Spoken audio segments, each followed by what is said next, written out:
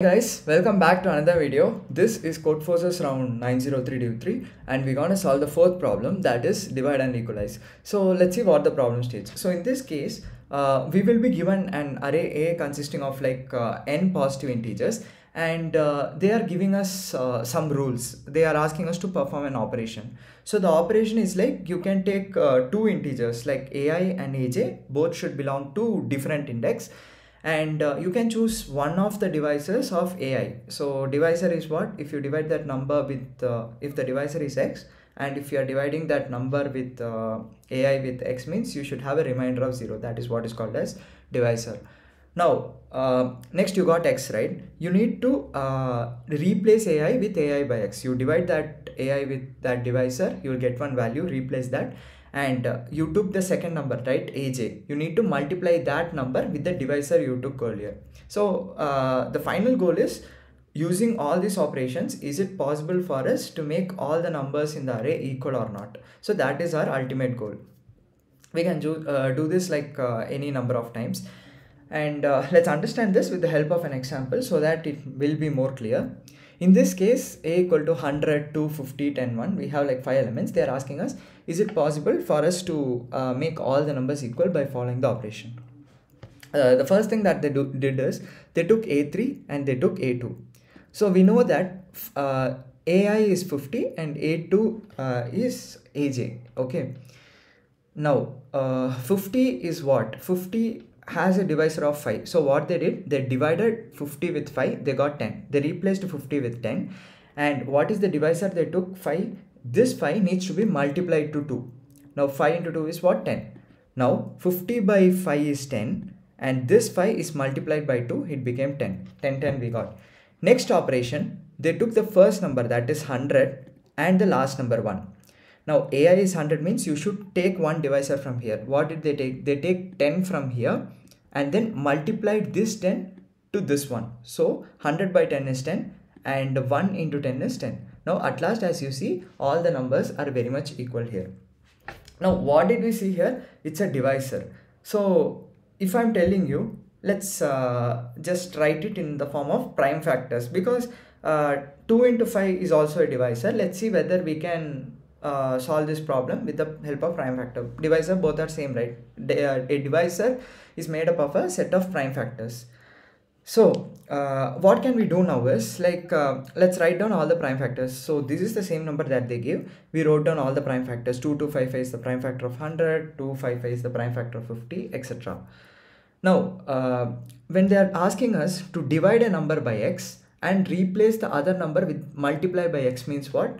You are just directly pushing this number. If I want to divide it by 5 means and multiply it to 1 means I am just pushing this number here. So if I push this number here, that means 10 by 5 it becomes 2 only, and 1 into 5 it becomes 5. So that is the logic here. So we understood that dividing and replacing it with the multiplication of the second number means I am just pushing some of its divisors or factors to other places. So the question boils down to the state that, is it possible for me to arrange the divisors in such a format that all the numbers are equal or not? So in this case, since I got all the numbers and I understood what they are intending to do, like arranging the numbers, I'll just do it. Now every guy is having already 2, but this guy is not having. I'll see whether this guy is having or not. Okay, 100 is having an extra 2, so I'll give this guy here. In order to make every number equal, every number should have the same prime factors or same divisors. The number should be same.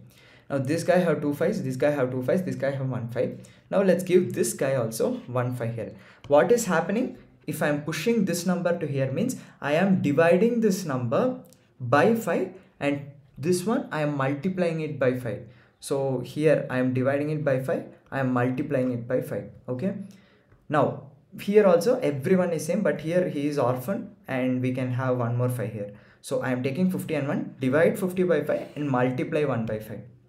Now what happened? Every number is having a product of 10. The prime factors, if you take the product, it is 10. All the numbers are equal. So what did we understand now? You take all the prime factors Dividing and multiplying just means that are you able to arrange those factors together. If you say like 10 is a divisor, we might not note, right? 2 into 5 should go as a pair only. So we are just breaking down to the most atomic part, that is prime factors, then trying to arrange it so that the numbers are equal or not. So how did we know this? Here 2 occurs 5 times. 2 occurs 5 times, and length of the array is 5, and 5 occurs 5 times. If all the prime factors that we got is same as the length of the total array, then we can very well say that I am able to arrange all the prime factors in the array and able to get the solution, make the number same. So how did we do it? We are taking a map here. I'm inserting the element, that is 10 to 50, 100, etc., and getting the prime factors. I'm passing the number and the map.